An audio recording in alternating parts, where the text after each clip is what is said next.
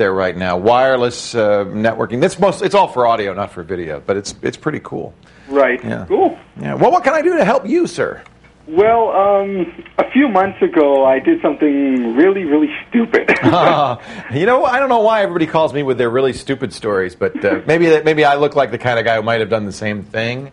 What did you do, Kyle? Well, I was doing the company I used to work for, I was doing some work for them. We were working on an encryption system. And playing around with some stuff, I was using Windows EFS encryption. The encrypted file system, right. Yeah, I thought I was actually encrypting an empty folder. It turned out to be the folder that had all the family pictures in it. Oh, no. And the pictures have been destroyed in a fire since then. Oh, no.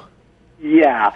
Now, I think we ended up going with PointSec, which is a low-level encryption like TrueCrypt is. But in the end, I accidentally formatted my system, backed up the pictures, but didn't back up the private key for the EFS files. Yeah. Now, I've been trying to look around to find any kind of hacks for it or anything like that, and I came across some software called Ncase, which is forensic software. It's rather expensive. And it will not work.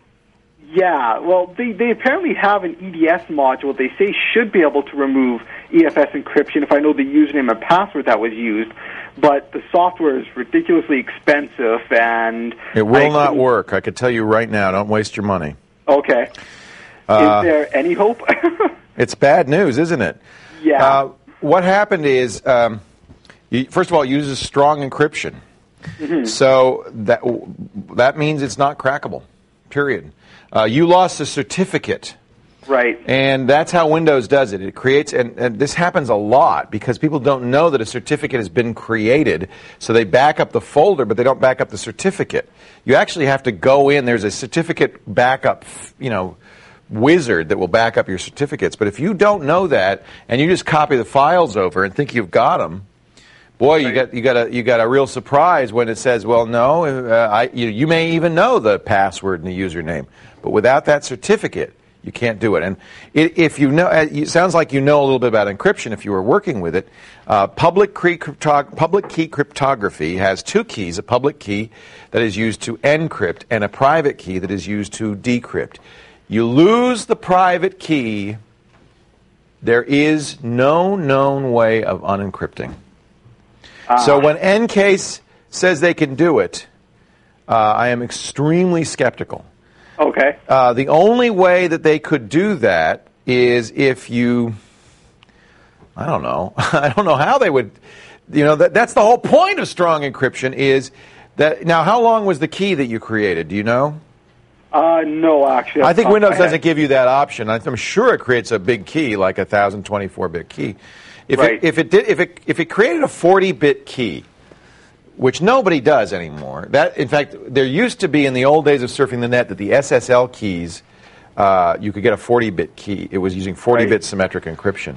40-bit has been cracked, not without a lot of effort, not without hundreds of computers working for months on it. Right. 128-bit symmetric encryption, which is what all SSL uses, is unbreakable. Period. And so now the key itself that you lost is probably that is an asymmetric key. Those are public keys. Those are longer. If it's a long key, it would take longer than the life of the universe to brute force crack it. I don't think you have that much time, Kyle. No, none of us don't do. Either. You know what? It breaks my heart. These are pictures you have no copy of. Yeah, it's unfortunate, but things happen. I was just kind of hoping, it being Microsoft, but I found out that they bought the encryption from, I believe, Symantec. So yeah, well, you're right, because they have done some things poorly in the past, but in this case, they're using good, strong public key RSA encryption. They can't break it. Right. You can't break it. I guess that covers it. I'm so sorry, Kyle. What's the name of your company?